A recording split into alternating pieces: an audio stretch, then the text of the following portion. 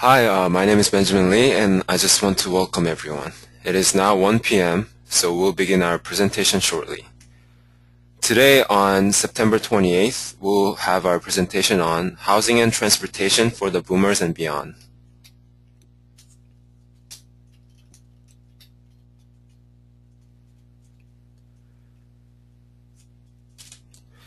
For help during today's webcast, please feel free to type your questions in the chat box found in the webinar toolbar to the right of your screen or call 1-800-263-6317. For content questions, please feel free to type those in the questions box and we'll be able to answer those during the presentation and also at the end of the presentation. Here is a list of the sponsoring chapters, divisions, and universities. I would like to thank all of the participating chapters, divisions, and universities for making these webcasts possible. These are the list of upcoming webcasts. To register for these upcoming webcasts, please visit www.utahapa.org/webcasts and register for your webcast of choice. We're now offering distance education webcasts to help you get your ethics or law credits before the end of the year. These webcasts are available to view at utahapa.org/webcast archive. To log your distance education CM credits, go to planning.org/CM, select activities by provider, select APA Ohio chapter, then select distance education and select your webcast of choice. Follow us on Twitter, like us on Facebook, and we also upload the previous presentations on YouTube. So follow us on Planning Webcast. To log your same credits for attending today's webcast, please go to planning.org/CM, select today's date, September 28th, and then select today's webcast, Housing and Transportation for the Boomers and Beyond. This webcast is available for 1.5 CM credit.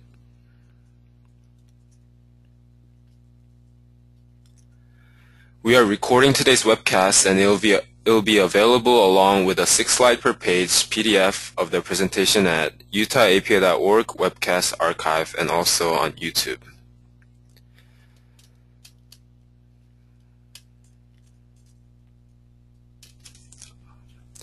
At this time, I would like to introduce our speakers, Rodney and Jana.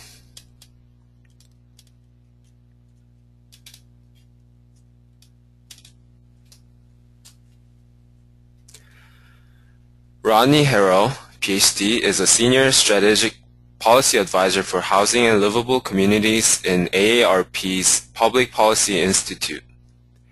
In his position, he is responsible for developing AARP's policy on housing and livable communities issues, and he is also managing the housing research agenda and conducts independent research. Jana Lynott, AICP, is the Senior Strategic Policy Advisor for Transportation and Livable Communities in AARP's Public Policy Institute. She manages AARP's transportation research agenda and is responsible for developing the content of the Livable Communities chapter of the AARP's policy book, adopted by the AARP Policy Council and Board. Her research covers a broad array of planning and policy issues, including street design for all users, the travel patterns of older adults, transit service needs, and older driver safety. And I'll hand it over to Jana. Jana?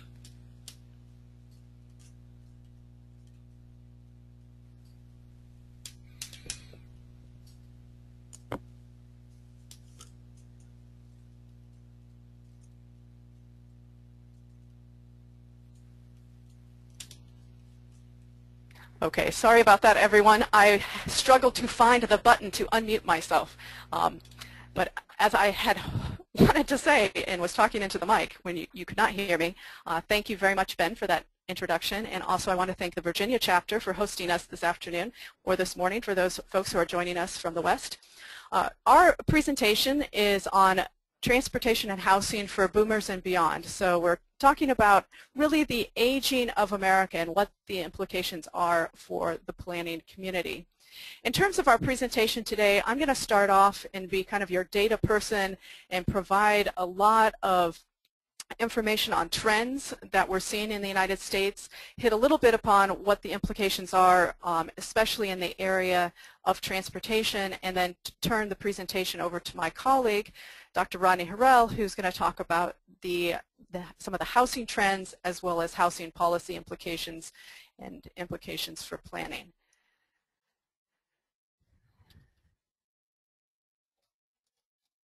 So to begin, just looking at this chart here, we all know that our nation is aging, and this just puts some of that into perspective. I've pulled some numbers for the 50 and older population. Even though we often think of an older population as 65 and older, we also need to be thinking of those who are moving toward retirement and understand that age wave, because the great majority of older adults do age in place in the homes and communities where they're living pre-retirement. So today there are about 100 million persons 50 and older living in the United States. That's about 32% of the total population. And in the next 20 years, we're expecting that share to grow to about 36% of the population. If you were to pull these same numbers for the 65 and older population, today we have about 13% of our total population is age 65 and older, expected to grow by 2025, 2030 to around 20% of the total population.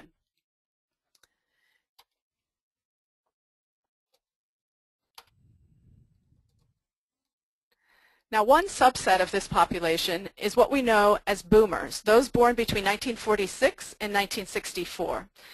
2011 marked the year the first of the baby boom generation reached what used to be known as retirement age of 65. And for the next 18 years, boomers will be turning 65 at a rate of about 8,000 to 10,000 a day. This next line graph really shows the projections for different older groups, and it reflects both the sizable boomer population aging through the lifespan, as well as the fact that our nation's life expectancy is increasing. Thus, for the next 20 years, the population age 65 to 84 and the population 85 and older are expected to grow at very similar rates. However, as baby boomers begin to turn 85, the age 85 plus population will grow dramatically. It's really this age group that's most likely to need long-term services and supports, including transportation, accessible housing, etc. But as we well know, aging, the effects of aging really hit individuals at very different points in their life. So it may be 85 for one individual, it may be 65 for another. And we really, as a community of planners, needs to be thinking ahead as to what the implications are and be prepared for an aging population. Another major trend is that most of the growth of the 50 plus is going to come from an increasing diversity in our nation's population. You can see the bottom bar, the white population, holds fairly steady between now and 2050, and the real growth in this population is coming from a population of Hispanic Latinos, blacks, as well as Asians. Another trend that we're watching is that the number of multi-generational households in the United States is growing. And while it's still a minority share of households in the United States, we are more recently seeing an uptick in this population, which reflects both the recent recession with older adults moving home with their parents right out of college, but we're also seeing it as an effect of an aging population, older parents moving in with their younger adult children for assistance. We also have what's called sandwich generations, where you may have boomers who are still caring for a child in their household and assisting mom or dad with some of the life needs. And finally, that trend reflects an increasing diversity in the population as well. And you can see that non-white households are much more likely to be multi-generational, whereas about 3% of white households have someone 50 and older living with their grandchildren. 15% of Hispanic households have someone 50 and older living with a grandchild. We also need to think of the aging change in the context of the recent recession and downturn of the economy, and the fact that for non-white households, Black, Hispanic, Latino, Asian, African American, these households on a national scale lost more than 50% of their net worth between 2005 and 2009. So the need for affordable housing and other affordable services has grown in this country. Another trend is that older adults are postponing retirement. Retirement age is not necessarily 65 any longer. And while the recession has augmented this trend, it certainly could be seen on the red bar among men and women 65 and older who are increasing numbers in the labor force. Now, part of the overall effect of what's happening is that by and large, older adults are choosing to remain in their local communities, in their homes as they age.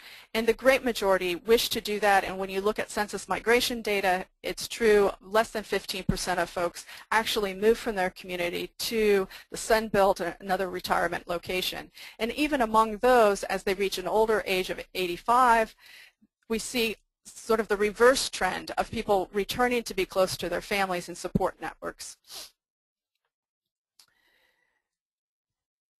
Also, the majority of older adults live in either suburban or rural areas.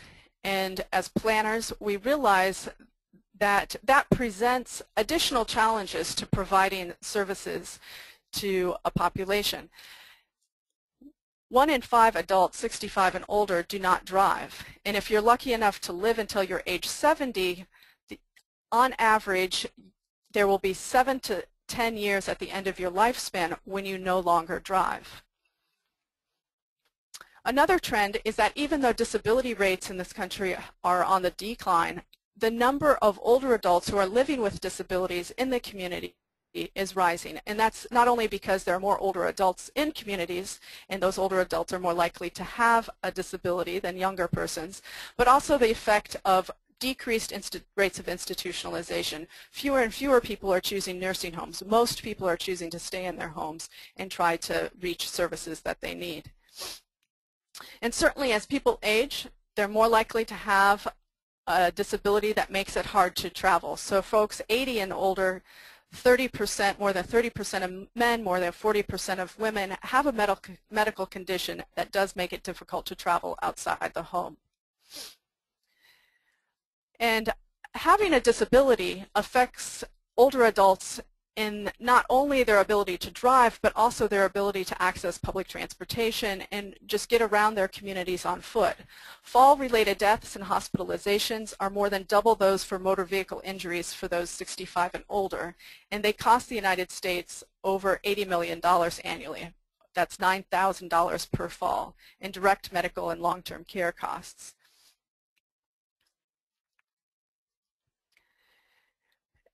Also, streets can pose additional risk to older adults, and this is a chart that shows pedestrians' average risk of death by vehicle speed in the United States for pedestrians of all ages mixed together. And you can see if you're hit as a pedestrian by a motor vehicle at 32 miles per hour, you have a 25% risk of death. Increasing the vehicle speed to just 42 miles an hour increases, it really doubles your risk of death. And that is even more so the case for older adults because of their increased fragility and frailty. The average risk of severe injury or death of a 70-year-old pedestrian struck by a car at 25 miles per hour is similar to the risk for a 30-year-old pedestrian struck at 35 miles per hour. I want to talk just a moment about some additional travel trends of boomers that we've been pulling out of the National Household Travel Survey. Within the next couple of weeks, I hope, I will have another paper out on the travel trends of boomers, really the impact of this generation on traveling in the United States, looking at travel from 1969 through 2009. And what we found is that boomers are really the demographic engine that has fueled the growth in the nation's travel over the past 40 years.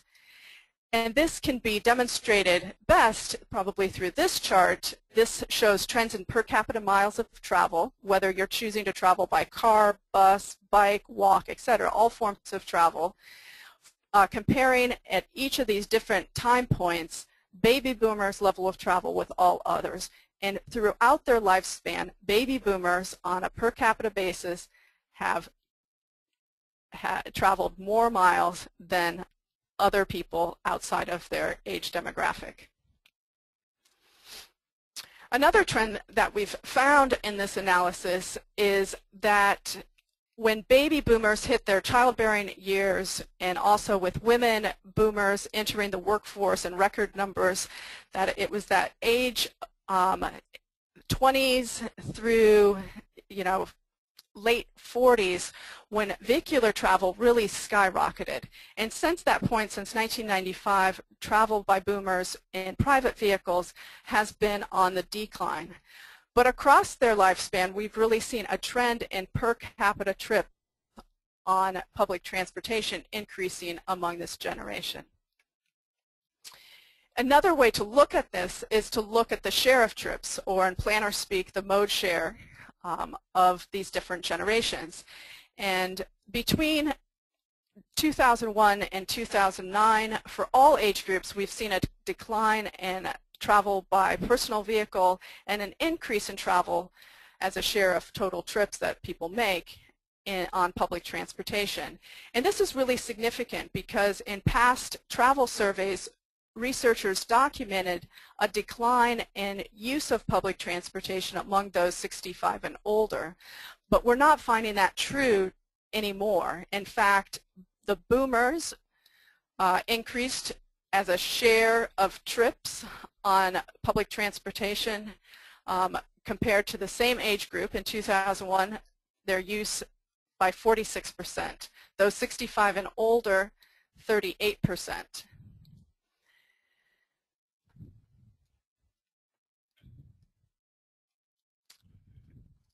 Another trend to keep aware of just in terms of travel patterns is that, just as I mentioned that older adults are postponing retirement, they do have somewhat different travel patterns for their commute trip. And for one, they telecommute more, as you can see from this chart. Those 65 to 74, 23% report always working from home. And another trend is that they tend to commute. There's a higher proportion of people at least commuting in the shadows of the peak period. So they tend to leave a little later in the morning and leave a little earlier in the afternoon with a somewhat of a compressed schedule. And then finally, a trend that we've looked at is travel for leisure. Groups over 50, folks are taking more trips, but taking those trips closer to home. It's become more of the weekend getaway of travel. The exception to this is those 70 and older who are taking more trips and traveling further for those trips. And so there's a couple of things going on in terms of implications. One, you may see more risk of traffic exposure on weekends, on highway miles, and also among those 70 and older, it just really emphasizes the need to make sure our airports, vehicles, rail stations, etc., are very accessible and can meet their needs as we move forward.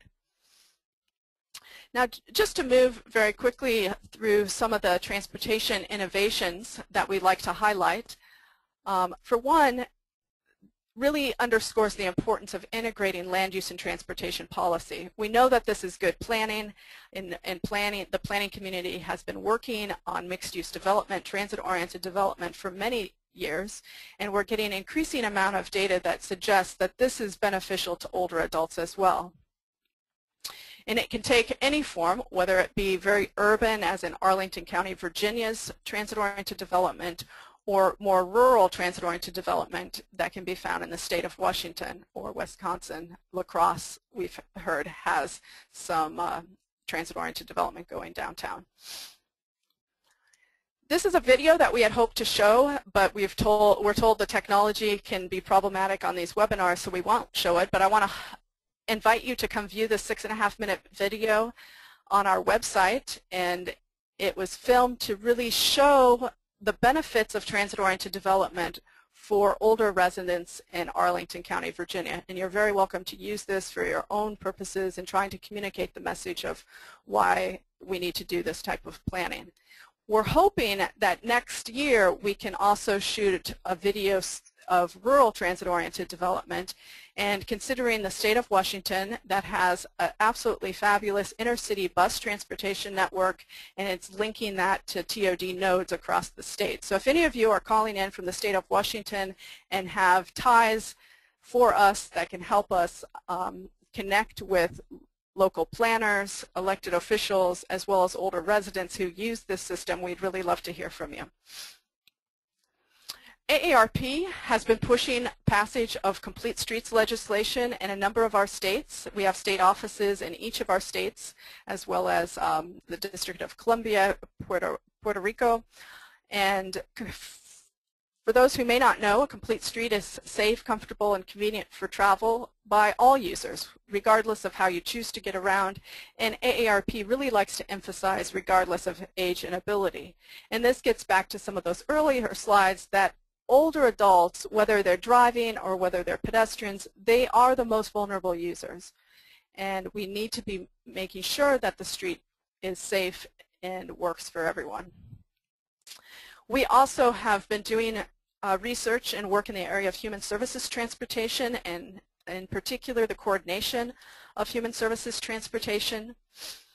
Now, about 5.3% of all trips taken by older non-drivers, those are folks 65 and older, are on specialized transportation. If you split that up, it's nearly 60% of all of their public transportation trips that are taken on specialized transportation.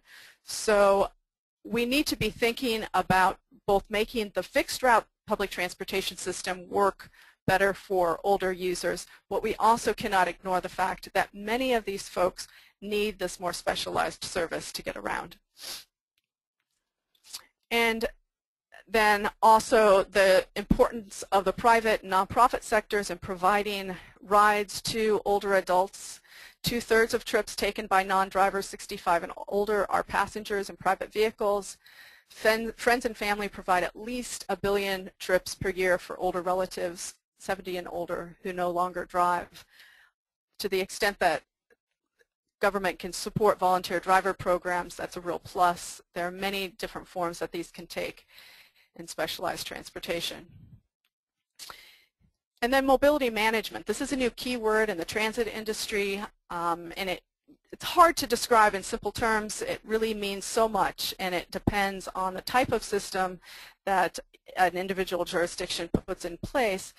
But it may take the form of a planner or someone acting in the capacity to really be that coordinator to develop local partnerships across the public transportation agencies, human service agencies, even the private sector, nonprofit sector, to develop those coordinated human services public transportation plans, work through some of the institutional issues that can block good coordination.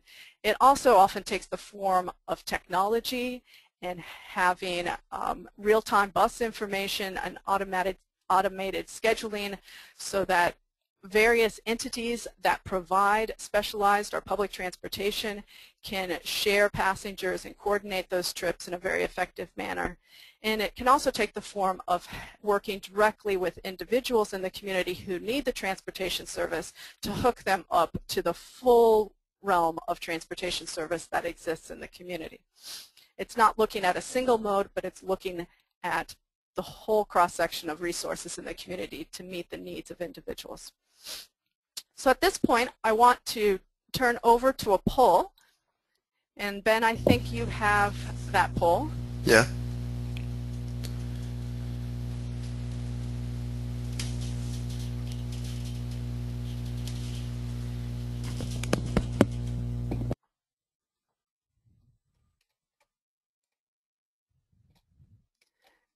Ben, do I need to give you the keyboard?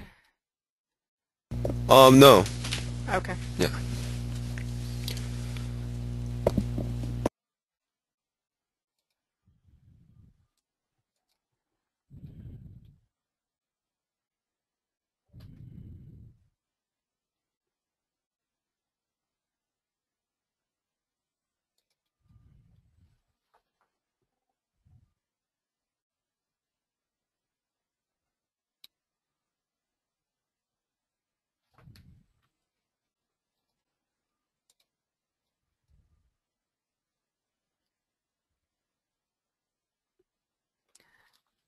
Ben, do I need to do something to make the poll appear? Oh, it's in progress. Okay, yeah. I just don't see it. Okay.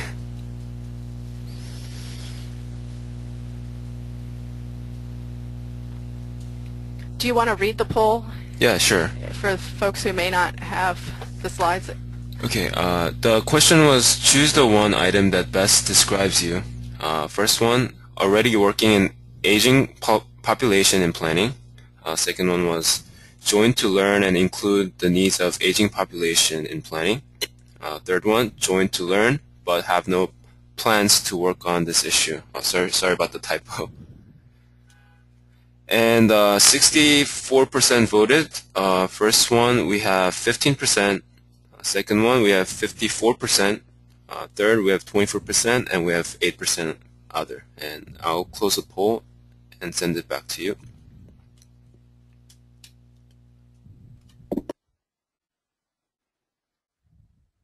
Okay, well, I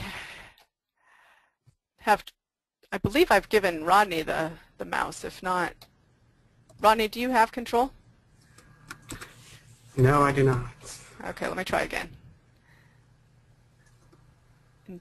So,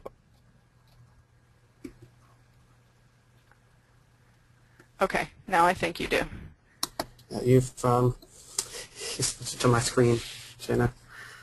Oh my goodness. Hold on one second. It says I'm the presenter, but I don't want to be, so. I think you should be the presenter, but give me your keyboard and mouse, please, so I can. You should still be the presenter, though. Okay.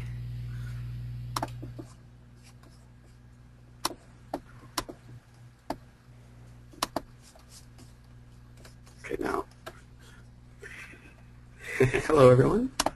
We're working this out while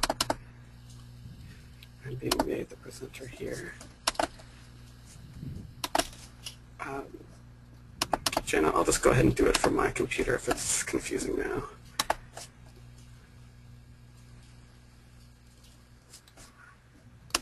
All right. Having a little technical difficulties, Jana and I usually are in the same city doing these things, and I'm actually across the country now. So if someone could just go ahead and put my screen up, and I'll just do it from here. That might be the easiest way. Can you make me the presenter, please? All right. All right, and here we are. So thank you, Jana, for that great introduction, and it's great to see that so many of you are already thinking about these issues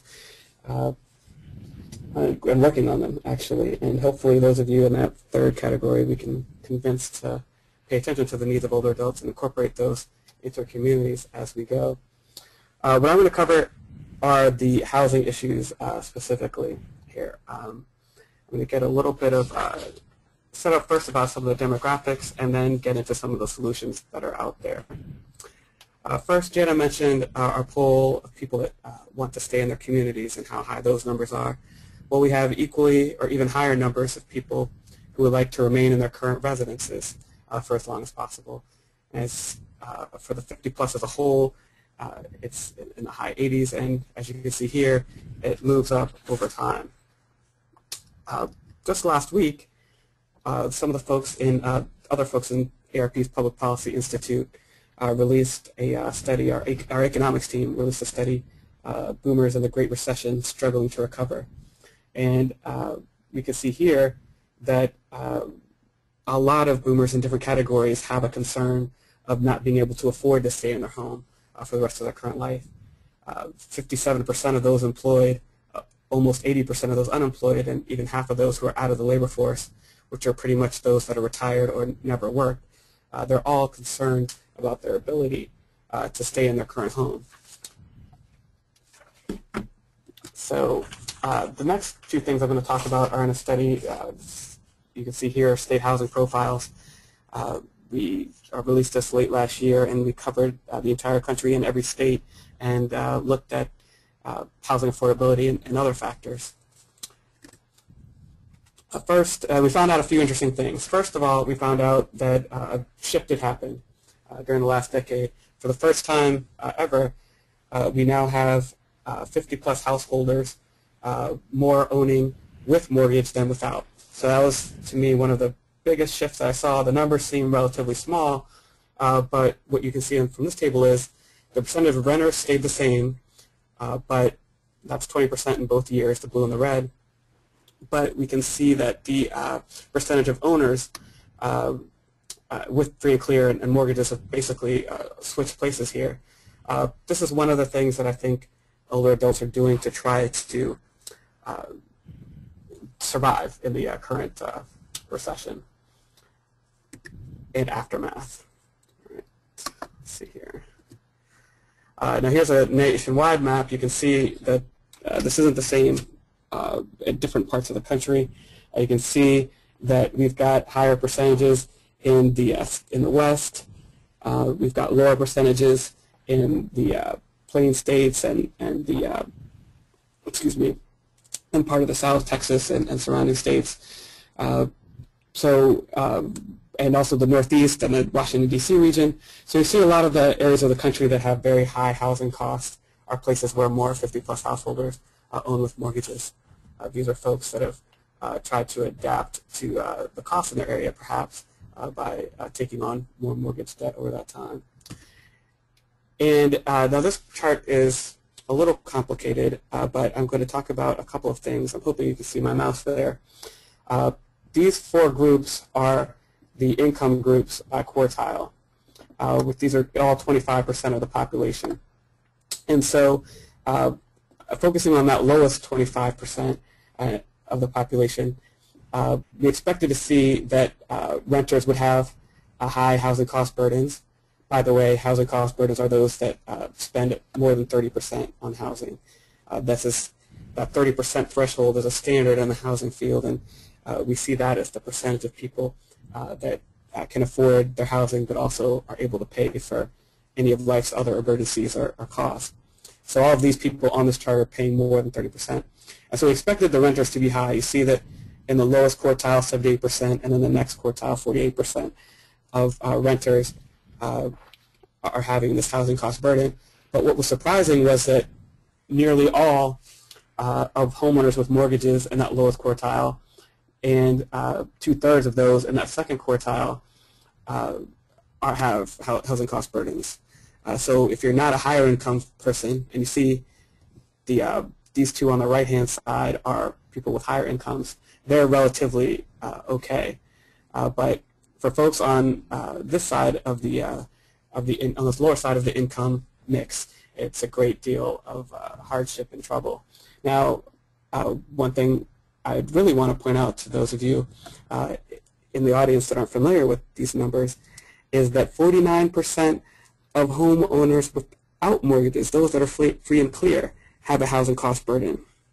So even if you paid off your mortgage and you're in your house outright, still have energy costs, property taxes, repairs, etc. And for those people in that lowest group, it's almost half of those homeowners that don't have mortgages. So simply paying off your mortgage doesn't necessarily mean that you're not a victim or not affected by these housing costs. So we need to really pay attention to all of those groups as we look at these issues. Now the next here is this one here. Okay. The next one here are the show that housing cost burdens are worsening, and they're worsening for every group. You can see here 2000 is in blue and 2009 is in red, and simply put, for each of these income levels, the red bars are higher. That means that more people at the end of 2009 had housing cost burden than before. Another thing that shifted was composition of households due to a range of factors. I tie it mostly to the increased divorce rate and the increased longevity for men relative to women. We do have more men living alone, from 10 to 13% over that time, and we have a slight drop in the married couples. And we have the other women living alone has also dropped slightly, and other households has grown slightly. So What this draws attention to is the fact that most older adults do live in relatively small households, 1 or 2 person households, and so those are the households we're talking about. They're not necessarily as large as the households that younger families have. Another issue we covered were disability rates. The way that the Census Bureau asked these questions changed, so we couldn't get into a comparison before and after, but as we can see here, that renters have higher disability rates than homeowner households, and also that older adults have higher rates. But even still, if you're talking about 65 plus renters, which are the highest category, only 54% have a disability by the measure that the Census Bureau used here. And so that means that there are a great number that are dealing with physical disability, but a great number that aren't at the current time as well. And you can see that those disability rates are also varied across the country. That for those in the South, those are relatively high, and less so in some other regions of the country. So what's in those state housing profiles, if you go to that website, are the numbers for your state. You can look at every state, and you can see what is going on for your community. Another study that we've done a couple of years ago was this one on increasing home access design for visitability. It was our look at trying to make homes that work for older adults. One of our largest strategies on the housing side is, given that some older adults have those physical disabilities, some don't, but will have them later, and generally that people have a wide range of needs, we wanted to figure out a way to make homes work for a range of people. So I'm going to get into how to do that in a second here. First of all, these ways to do that go by many different names: lifespan homes, livable homes, inclusive design, visitable homes. These are all brand names or different varieties of names that you might hear, describing homes that meet universal design principles. And those principles are simply that a home or any other thing that's universally designed will work for all users without adaptation or special design. These are not necessarily homes that have ramps or medical style facilities for access and accessibility, but these are homes that have the basic structural features that will allow anyone to live there. Now, there are a range of different ways to do all of this, to get these into homes. You can do them through mandates. For example, Pima County, Arizona requires that all homes have visitability features. And so all homes that have been built there since that law has been passed require those features. You can require it of just homes that are built with government funding assistance.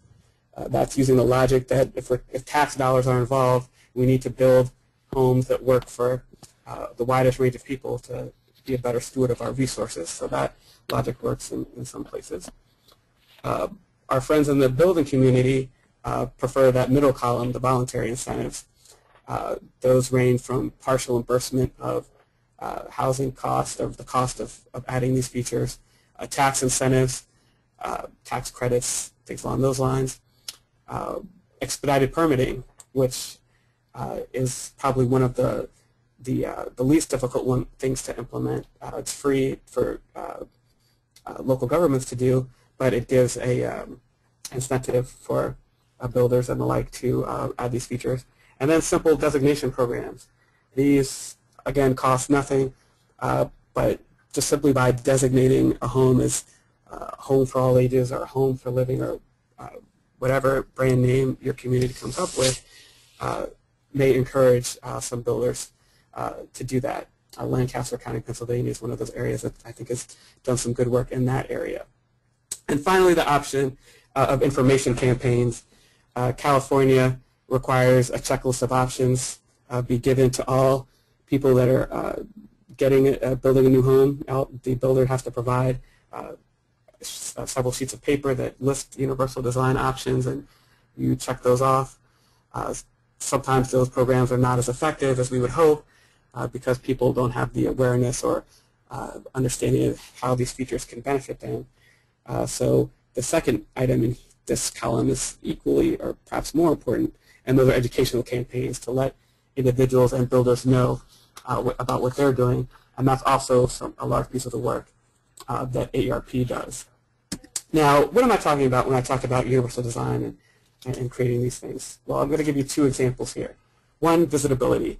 Now, visitability, as I mentioned earlier, is one of the more popular schemes to get more universal design features into homes.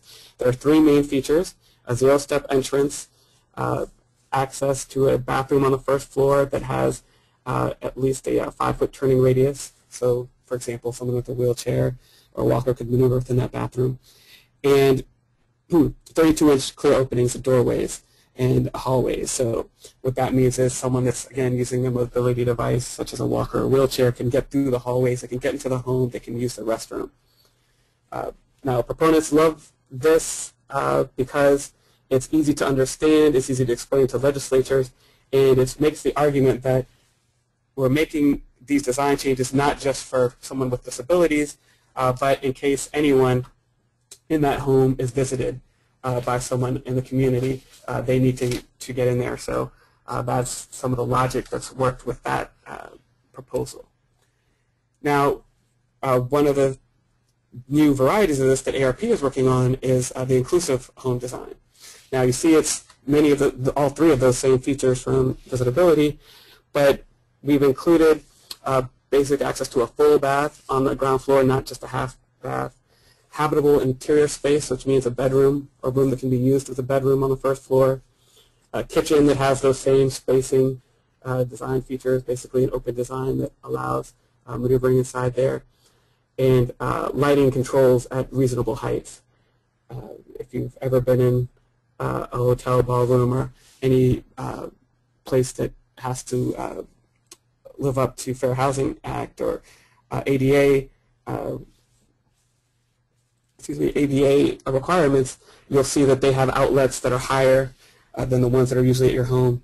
The reason that your outlets are 7 inches or so from the ground are only because it's just the way it's always been done. There's no reason why the electric outlets can't be a little higher, and perhaps some of those controls for light switches and the like could be low enough that people could reach, whether they're standing, whether they're sitting in a chair or a wheelchair or what have you. So those are the lighting controls.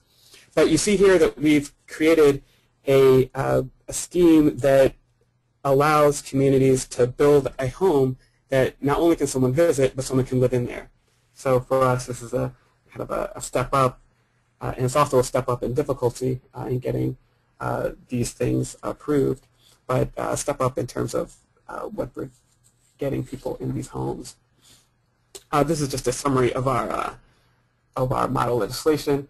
What we did is we based it on the International Code Council and ANSI, American National Standards Institute standards from 2009. So it's based within industry accepted standards.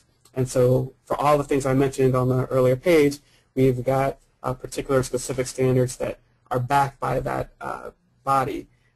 So they're not just standards that AARP came up with, but these are industry developed. And we're just asking that cities, communities, counties, et cetera, include them into what they require for housing. But why are these issues important? And I go to the trusty APA policy guide on housing, that it's not just for people that are elderly or older adults and with physical disabilities. It's for people without disabilities and children as well. It's much easier to push a stroller or even to carry a big screen TV, and if you've got wide doorways and a zero-step entrance. So these are the kinds of features that really just make homes usable for all. And that's really the theme behind universal design. The next thing I'm going to cover is more of the housing location piece. This is another study that we did a little while back. We were looking at how important location of housing was to older adults, particularly those that were with low incomes in different cities and in subsidized housing. And we found out some interesting things there, and I'll just touch on those quickly. Two examples. One from Cleveland, Ohio. Now I'm hoping again that you can see my mouse here. That there was one site, Summerwood Common, which was more outside town, but this one here, we looked at Coleman Court on the right side, number 2 here. You can see the site is that light blue circle. That inner circle is a quarter-mile radius from that transit site. The half-mile circle is a little lighter. The blue lines are the bus lines that run at least 15 minutes every day, and the orange actually represents the actual trail line, the rail line. And you can see that this site looked perfectly located. It was right on top of a rail line, about 100 yards or so. It was near a bus line, so this was to be my great example of how transit location could work. And what I found out was that that wasn't necessarily the case. Here's a close-up of that area. First, here's Coleman Court, right next to St. Coleman's Church. Here's the West 65 rapid transit line, again, right across the parking lot. And so here's, again, looks like a perfect setup. But what did I see when I got onto the ground? First, number 1 here, you can see that there's a great designed ADA accessible entrance that they added that had only recently been put on when I went to visit there, put together. But to get there, you had to go through number 3, if you look at the map here, Lawn Avenue, which even at the outset of the recession and housing crisis had boarded up buildings. These shade trees provide some shade during the day, but during night the street is not very well lit. And there was a story popular in the building that someone had been robbed there at some point. So because of that, very few of the residents wanted to actually go down Lawn Avenue. So that seemed to be okay. If you go out the other side here of the complex, right outside Madison, there's an entrance right there, the secondary entrance. But then number 2 here is a picture of Madison Avenue. And you can see the beat-up sidewalk. And here in the back, you can sort of see the little green staircase that now Google Maps took this picture on a nice day. And the reason I use that is because when I went there, it was raining. And that metal rusted staircase that goes down about 50 feet or so is dangerous and slick. And I didn't go down there, and I can imagine what it would be to someone that is not physically able. So the long and short of it is fear of crime and safety issues at that point in time turned this potentially great location into one that didn't work. Now, on the other hand, we went to Minneapolis. And I'm going to talk about one site here, Nicollet Towers, specifically. And as you can see here, it's in downtown Minneapolis with lots of things around it. And it's actually just outside of the radius that we normally would look at for a transit-oriented development. But what we found is that it was very useful for the folks there. Again, here's the map. Nicollet Towers is here on the lower right-hand side. Nicollet Mall is a restricted access pedestrian and taxi cab and bus way. So no other traffic is allowed on that street. So and there's a light rail station right at the end of it. Now what we found when we went there was that we had several people in that building that used a light rail on a daily basis. Those people, and those are 2 women that were 85 or 80 plus. One was 85 plus. That use it on a daily or nearly daily basis. And we said, well, this is a great example. Now, why are they doing that? By the way, for those of you that aren't familiar with downtown Minneapolis, the convention center is up here on the right. You see the basketball arena on the left. And this part of downtown has the Opera House. There's a large church here. There's shops, restaurants, and some businesses right along this pathway. So here's on the ground photos. In the top left corner is Nicollet Towers itself. You see one of the buses right there. On the below that, you see a gentleman riding his bicycle at a quiet time on the street, and he's very easily using that roadway to do that. In the bottom right-hand corner, you can sort of see the cafes and the benches and whatnot on the left side of that picture. You see a couple of buses, and you see some of the people, the activity going on there. And in the upper right-hand corner, you'll see a farmer's market. That picture was actually taken just a few weeks ago. And you can see that some of those activities that are in that area. And so what we found was that through this design of having subsidized housing and housing that worked for older adults here, so that low-income older adults were able to participate and take advantage of all of those things that are along Nicollet Mall, but also that design. There's places to sit, there's places to stop, there are wide sidewalks, there's low traffic. All of those things allow people to get to the transit on a regular basis. So it was one of the most successful places that we visited, and I recommend that planners take a look at it as a good example. So what were our general conclusions here? Basically, this chart tells us that those areas on the left have minimal benefits from locating housing near transit. If an individual with significant physical limitations and the system hasn't addressed those physical limitations, you can't wait for transit very long, that's a problem. Those who don't speak English and don't have signs in their language, or those who can't understand the complicated signage within the system, they have a problem using transit and they don't get full benefit. In an economically struggling community, if you don't have shopping and services near to your homes, you don't benefit. And poor transit service, including bus drivers who won't stop, poor route planning, unreliable service, inaccessible stop stations, high crime levels, all of those things will keep people inside as well. I'm doing this call from Miami right now, and when we came here for our study, and this was also in 2009, we found out that at that point, if you recall, large complexes that we looked at there had just had their bus service cut off. So those folks, and on top of that, they're in a community that was in a higher crime area, so they were gated in and didn't really have good pedestrian access to begin with. So I felt that those folks were pretty much trapped in that community from my observer standpoint because of the poor bus service that existed. Many of them complained that even when they did have buses come by, that buses would pass them by. And it's 90 degrees right now here, and I can imagine on a summer day, if you're an older adult waiting for a bus that takes an hour to get there, you might not want to try it too often if the buses aren't coming on a regular basis.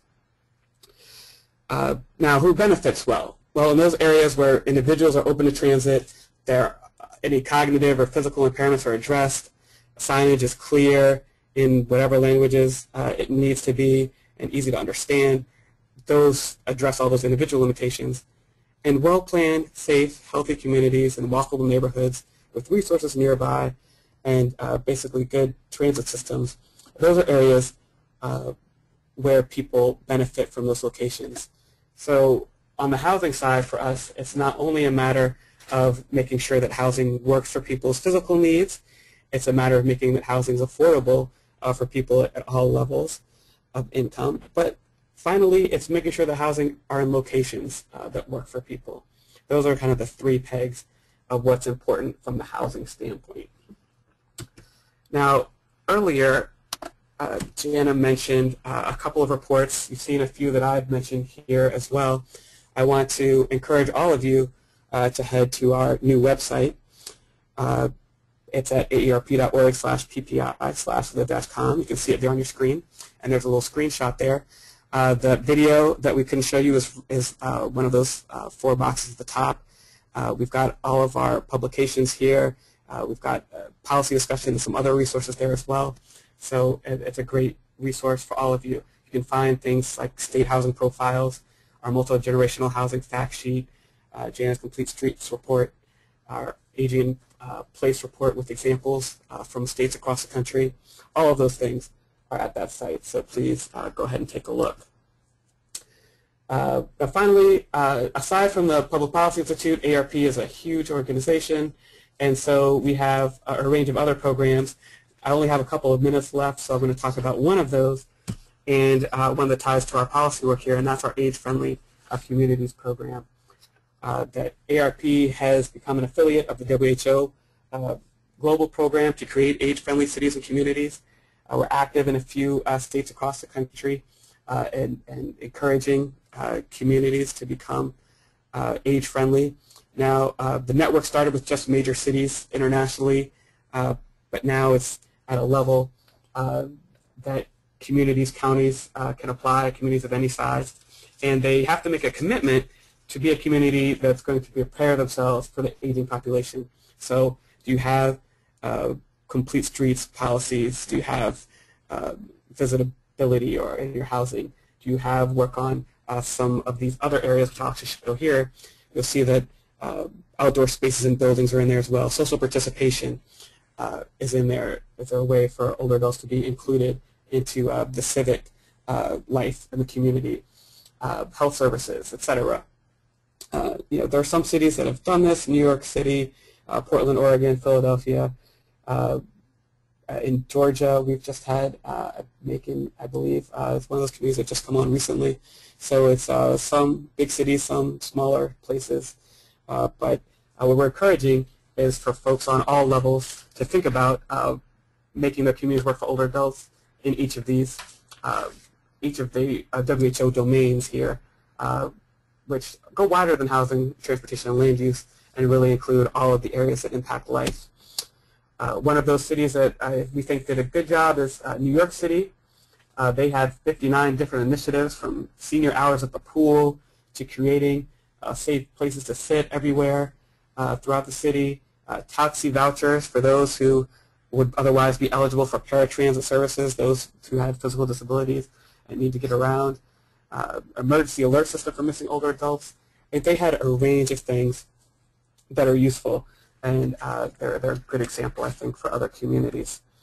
Right here you can see how to join the network. There's no fee. A letter from a municipal leader kicks off the process. At that joining stage, it's just a commitment to work on these issues and to reach out to older adults within the community and figure out what the issues are, and then to work on them. Within 24 months after joining the network, you create an advisory committee. You develop and post your action plan on how to address these issues, and then there's an evaluation period after that. And then for the next 3 years, you implement that action plan. And so altogether, it's a way to perhaps organize some of those efforts to make your community work better for older adults. Now, I believe we have one other poll question. Can we pull that up now? Yeah. Okay, great. So this poll question, we wanted to look at if any of the things we've mentioned today are things that your community is working on, whether it's universal design, complete streets, human services, transportation, transit-oriented development, or others. So please go ahead and fill that out, and we'll take about a minute or so to let you do that.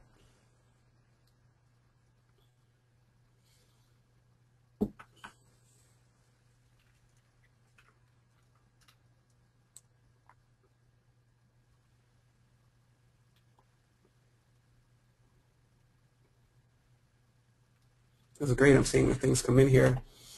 And I'm seeing that we have a good number of you that have others, and I'm curious, we'll put our contact information at the end. I'm curious for if those of you could send me some examples of what's in that other category. I'd love to see it. Why don't we go ahead and close that up, Ben? It's been about a minute. Okay. And we have, what, 12% of you have universal design, 61% have complete streets policies, 49% human services, transportation coordination policies, again 49% TOD, and 13% are in that other category. So I expect to hear from 13% of you later. But it's great to see that so many of you are working on in these areas, and I'm hoping that you have people of all ages included in your design process. You're consulting about what the needs are, and that your end products work for people of all ages. Okay, so finally we're ready for questions. Our contact information is here. You've got our email addresses. You can also find me on Twitter, Facebook, at Dr. Urban Policy. and at I have a blog at drurbanpolicy.blogspot.com as well, where I blog about these urban issues generally. Also, there's our AARP Public Policy Institute website again, our general email address, and the AARP Foundation's housing email address. The people in the AARP Foundation work on housing issues as well, and they're developing some great programs, so I encourage you to go look at their website and see what they're doing as well. So with that, we're going to open up for questions. I see that some of you have been submitting questions as we go along, but those of you that haven't done so, please go ahead and write your questions in the chat box.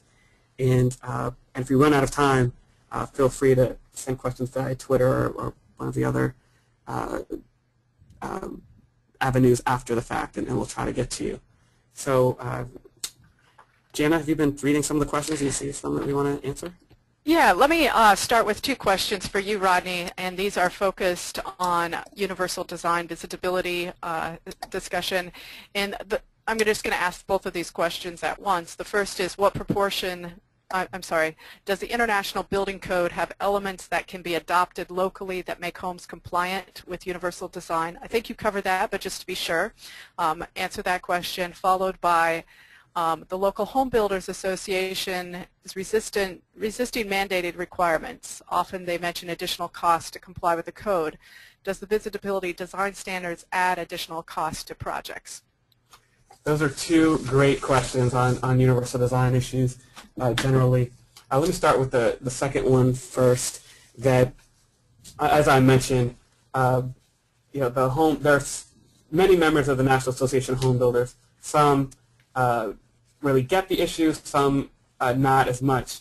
And in the end, I think one of the big problems that we see is that they argue that the cost isn't there to justify, or the costs are high, and they worry about whether there's enough demand to deal with the cost. And I think we can help with both of those issues from the side. One, well, first is that what we're asking for are things that don't require a great deal of cost. There are some studies out there on the additional cost of visitability features that, depending on the size of and the size of the structure and the foundation or no foundation, in some cases we're talking a few $100s.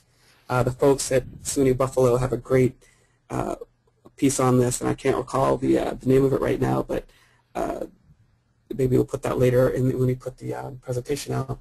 But the costs are not really high for these issues. That's one of the things that we've talked about, and that's why we've used the ICC ANSI standards to do this. Now, builders have a large role in those code councils and how those standards are developed, so the things that are in that code don't have a big issue. Now, the International Building Code is slightly different. It isn't something that we've looked at specifically, so I believe, though, it does have some elements that could be adopted in this format, but those of you that have adopted the International Building Code standards, they do not have, say, a fully designed, laid out way to say if you've done this one section or implemented that, you have universal design. It's not as clear cut. The second question, that was it. So that was both sides of the question. Yeah, and the next question I'll take a stab at initially, and then Rodney, you can join in. But the question is, are there any differences in needs for housing and transportation for boomers, or I'm going to expand that to older than boomers in mid-sized cities versus larger cities in rural and small town areas? Any unique challenges in mid-sized cities such as Orlando, Grand Rapids, Michigan, Flagstaff, Arizona, etc.? So let me just start off and really putting on my lens of the transportation planner here. I think the various mobility challenges that people face as a result of aging, as a result of disability, etc., they don't necessarily vary based on where one chooses to live, whether that's a large urban area or a small mid-sized city versus a rural area, suburb, etc. However, the range of transportation options that exist in these locations, of course, does vary.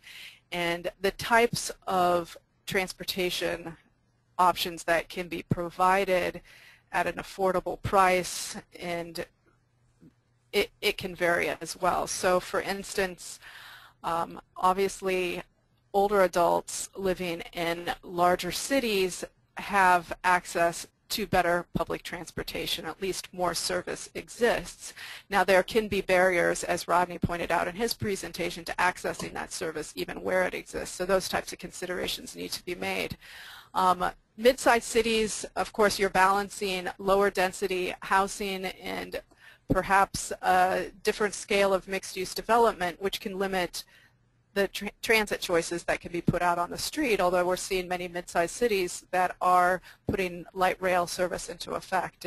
And part of the increase in public transportation use that we've seen in the United States over the past decade, I think we've seen that a lot of that is coming from those mid-sized cities, that they are getting rail systems and they're improving their bus systems, and so people are taking better advantage of that.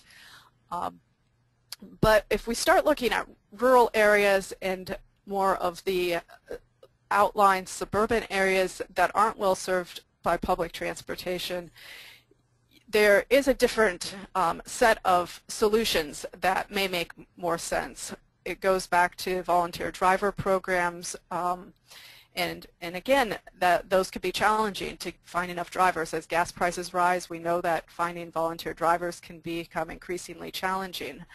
I think in all of the cases, some of what I'm looking at right now in providing transportation, especially specialized transportation, is really the need, whether you're in an urban area or a rural area or somewhere in between, for really focusing in on that coordinated services side and forming those relationships in order to go beyond just kind of talking to the regular people we as planners may talk with, and really extending that network in order to see what other resources can we bring to the table.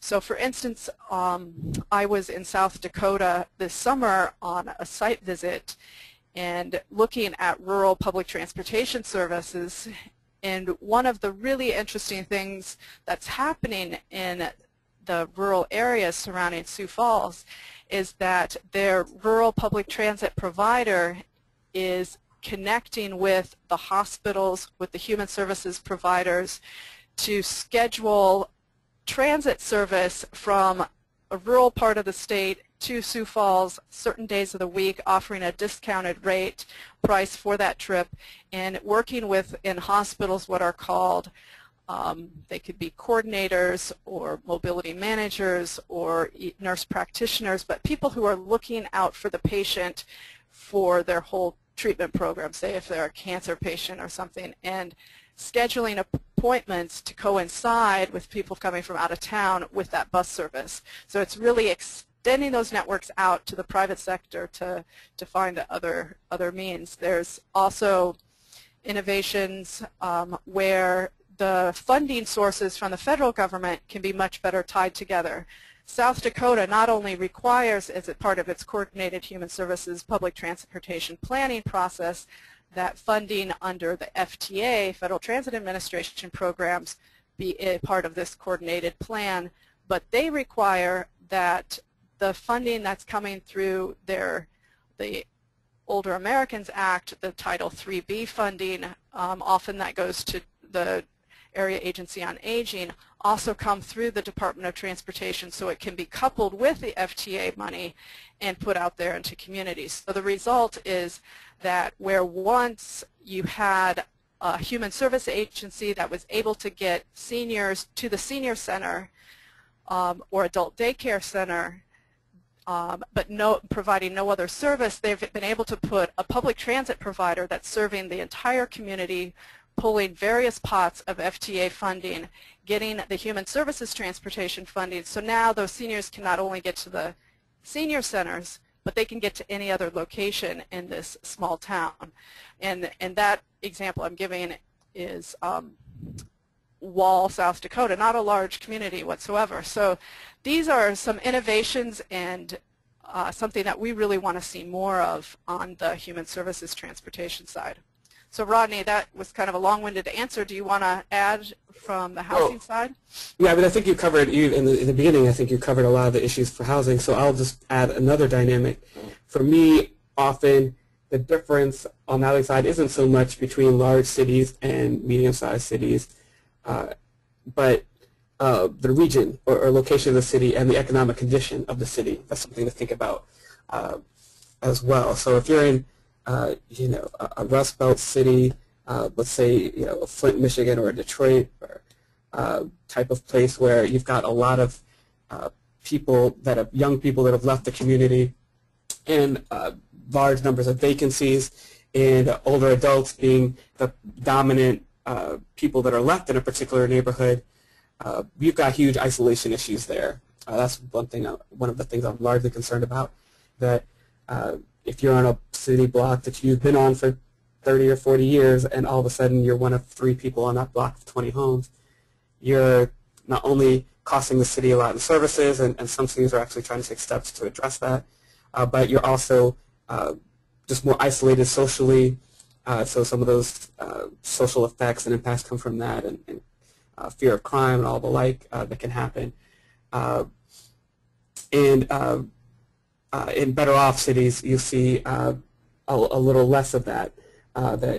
There's also tends to be more money to actually use for some of these housing programs. So you've got to be a little more inventive when there's not as much money to be spent. And so you see a lot of the cities without a lot of financial stability doing some of these policies that are low or no cost. I went through some of that list earlier on the housing accessibility side and the universal design section, but the ones that have no cost are the ones that appeal the most, I think, to communities that have lower budgets. So I wouldn't necessarily always compare yourself to cities of equal size, but sometimes you need to compare yourself to cities with the same similar conditions to what you have.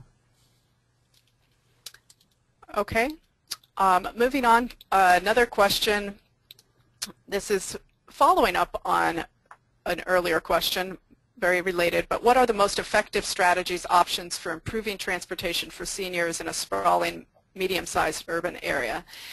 And the questioner suggests, is it taxi vouchers, circulating vans, other innovations? And I think there are a number of things. If you're setting the public transit system aside, well, before I do that, let's assume there is some form of fixed route public transportation in the community, and it may not run frequently. But one thing that a few communities have tried, including Prince William County in Virginia, is a flex type of system where the bus is scheduled as a fixed route service, but with enough padded time in the schedule that if someone calls in advance to say, can you come and pick me up in front of my house, the bus can veer off its route and do that. And that can be very helpful to older adults in the community. It's not a service that's all that possible in an urban area on an urban fixed route system just because of traffic and the need to keep to schedule and the more frequent service, etc. But it is something on those farther out areas that can be very effective. Also, other types of transit, broadly defined services that may be providers that are not fixed route providers but more paratransit providers, also broadly defined. They may be the area agencies on aging or other human service agencies. If you can get the technology in order for a centralized scheduling and dispatch service, then those buses, those vehicles that go out can reach out and pick up passengers for various human service agencies, and we're seeing more and more of this. There are, of course, taxi voucher programs. These are very effective for outlying areas that can be income-based or other and age-based type of criteria, and can provide service, very personalized, well, at least the private vehicle type of service for older adults. That assumes there are taxi companies in the community that can provide that service. And then there's some good innovations out there. Volunteer driver programs, PACE program, Riverside, California. They have funding for drivers to take older adults around, but the older adults get to choose who they want to drive them around. So they basically recruit their own drivers, whether it be family or friends, but there's some reimbursement possibility there. There's a lot of innovations going on in the Portland area, Ride Connection, where they work with church groups. They work with the TriMet, which is the metro transit provider, to teach older adults how to use the public transit system. They have a number of agreements with other human service agencies, a volunteer driver program. So there's quite a few. I don't know that there's any one thing that works better than others. It's often really looking at the resources in your community and thinking out of the box and seeing what can be done. Hey, Jana, I'll see a question here I'll take, and that was one where I was asked, have you seen increases in the use of eco housing and mother-daughter apartments to accommodate older parents in existing housing? How receptive are communities to modifying their zoning to accommodate such housing? And that's a good question.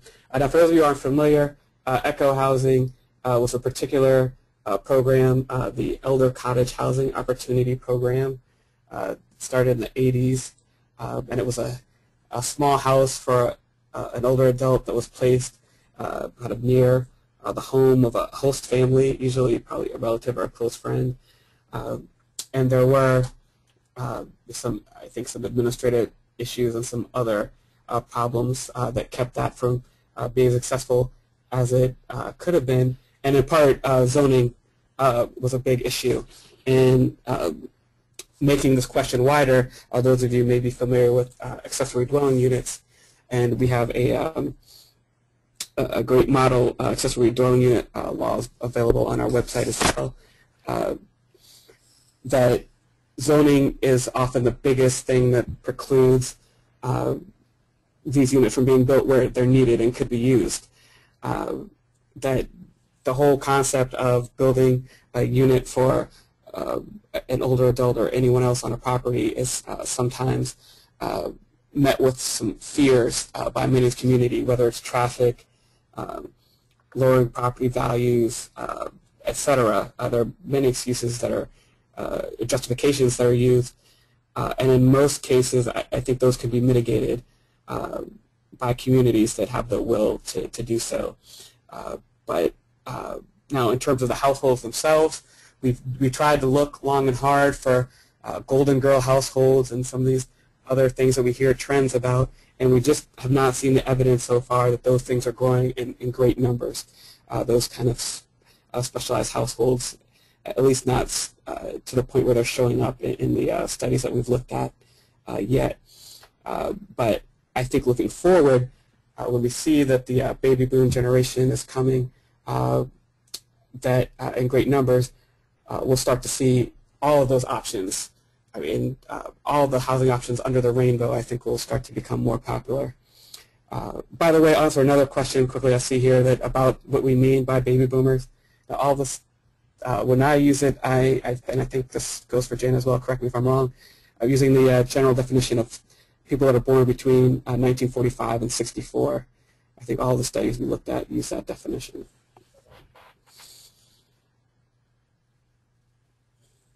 All right. Jana, did you have one, or do you want me to take another one? I haven't. Okay. Let's look here. I'm seeing the question, what proportion of the disability rates are due to obesity? And there was another related question later that I can't see right now.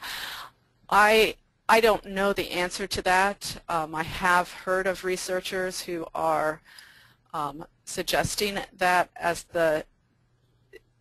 given the nation's weight, that the declining trends in disability rates may be reversed, but I don't know who to point in that direction for research. Rodney, do you have more information? No, I think it's a need that's out there actually, that we haven't touched on ourselves, and we're looking for others to really help kind of get those research areas covered. Let me, right now, say for that last poll, I see now that some of you are mentioning that in the last poll you answered other because that we didn't have a none of the above option in that last poll. So maybe that explains some of the high numbers we had for other in that last poll.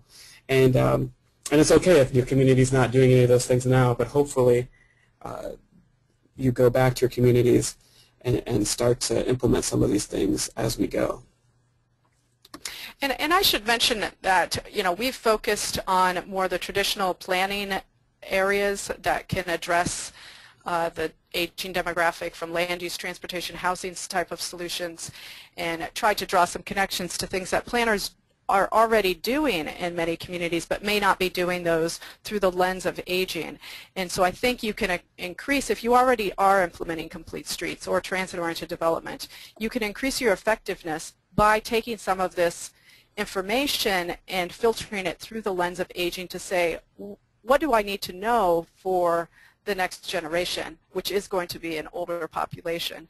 So things, you know, with designing the street network, it's still fairly rare, my encounters with communities that are working on complete streets, for them to have really explicitly recognized that older adults are the most vulnerable users in the community. Children are up there, but in terms of fatality statistics, they are not as affected as the oldest in the community, and so we do need to keep this population group in mind as part of any planning effort. Something else I was going to mention with that, and outside of the traditional planning realms of land use, housing, transportation, as Rodney pointed out, through the Age-Friendly Communities program, there are these other, 7 domains or several domains, and there's a number of things. The New York Academy of Medicine, I believe it is, that's teamed up with the Age-Friendly Communities program, is really spelling out a number of these other areas that can be worked on. So again, as planners, I think we are in a great position because we tend to be generalists, we tend to be big picture people, and we understand the public process, and we can convene and facilitate and moderate these types of discussions. And so I think planners can take the lead, but it's really getting outside the formal planning discipline and reaching out to new networks. I think every local government planner should be in contact with the director of the area agency on aging locally. We as planners need to know what are the issues older adults are facing in the community and start brainstorming how can we begin to affect those through the work that we do. And there's many other types of organizations out there like that. That's a great answer, and I see we're getting close to the end here. We have maybe time for a couple more. A couple of things I wanted to do. First, I wanted to make sure to thank those of you from the National Capital Area chapter and the Planning the Black Community Division that have signed on. I'm on the board of the Planning the Black Community Division, and I know we're happy to co-sponsor this series, so I wanted to make sure to mention that. There was a question here about whether there are trends in downtown living and senior population or intergenerational communities. And that reminds me of one thing that I wanted to make sure to kind of say here towards the end, and that's that, again, building off Jana's last point, as planners, we're in a unique position, I think, to prepare and to look at communities in the long term, and also, though, to help deal with issues as they are now.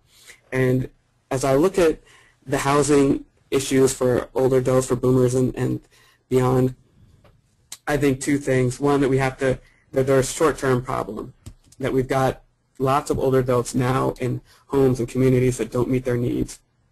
And right now is the time to find these solutions that we can use to help mitigate that. Whether it's a home that's in a bad location, so maybe there's some transportation solution or some a way to bring in services or what have you to do that. That's something, a short-term solution. From the ground level, you may be familiar with the Beacon Hill Village example. Now these villages are sprouting up all over the country, and these are neighborhood groups of people that are coming together and creating services within their community to help make up for the fact that their community doesn't have what they need or doesn't provide them with what they have. Now long term, we've talked about this a lot today, but I think we have the role of putting in front of the people that need to hear it the things that need time to happen. So when we're talking about changing the way housing is built, that's a 2 to 3 decade at least process to really change the way homes are, or community design issues or what have you. And if you think back to Jana's slides about the population growth, well, we're talking within the next couple of decades that we're going to have that huge explosion. So I can't overexpress the urgency that we would need in taking this issue seriously. And I hope, and I'm glad that the session was so popular at the APA conference, and we've adapted it and broadened it a little bit for all of you folks today. And I hope that we don't just have those people that have focused on older adult issues here, but I hope that we have a wide range of folks that are going to take some of these issues back to their communities and work with them, because we need both short and long-term solutions. Now, to this person's question, in the long term, there are things like co-housing that we've looked at, intergenerational households and the like. Those things are small and niche, and even downtown living, they're for older adults. They're relatively small now, but they're growing, and I believe that obviously when we have the great number of older adults being 65 plus and that kind of range, you'll see more and more of them taking on these options. There's a wide range of things that may always be a niche, but that pool of people is so large that we're going to see a lot more people doing it. So, but also to underscore that, one of the main trends that we want people to keep in mind is that the great majority of older adults tell us that they want to age in their current homes and communities. So while we do see some boomers choosing to move back to the city if they've been living in the suburbs, it is still more of that niche. And like Rodney said, it's a growing population, so there may be more people to purchase homes in that area, but there's other trends that have to be considered as well. There's the housing crisis trend and the net worth decline, and how much can people afford, and for the most part people are going to age where they are right today. And the last thing I'll say is that that's what makes it so important that we have a good range of options for people, because people, once they end up in a place and they're settled in their midlife, they like to be there. And so my vision for the country is that we provide enough options at a wide range of price points that everyone can find what they need. Within their community. Within their community, absolutely. And keep in mind also that people's social networks and their support networks are established over, decades, and you don't want to disrupt those networks, especially as people move into older age when they need to fall back on those networks. So it really is important to be thinking of how can we make the existing community work better so people can stay where they are. Not necessarily in their same homes, even though that's what people tell us they want to do, but at least close to those social networks and support networks that they've developed. So I think we're out of time. I know I'll be on Twitter at Dr. Urban Policy for a while if folks want to send questions after we're done here. But I want to, for one, thank everyone that's come out today, and thanks again to the folks at APA Virginia and APA and all the folks behind the series. Glad to be here today. Thank you. Okay, thank you for the great presentation, Jana and Rodney. And I want to thank everyone for attending today's webcast. I just want to go through a few reminders. First off, to log your CM credits for attending today's webcast, please go to planning.org/CM, select today's date, September 28th, and then select today's webcast. This webcast is available for 1.5 CM credit. Also, we are recording today's session, so you'll be able to find recording of this webcast along with a 6-slide per page PDF at utahapa.org webcast archive and also on YouTube. This concludes today's session, and I want to thank everyone again for attending.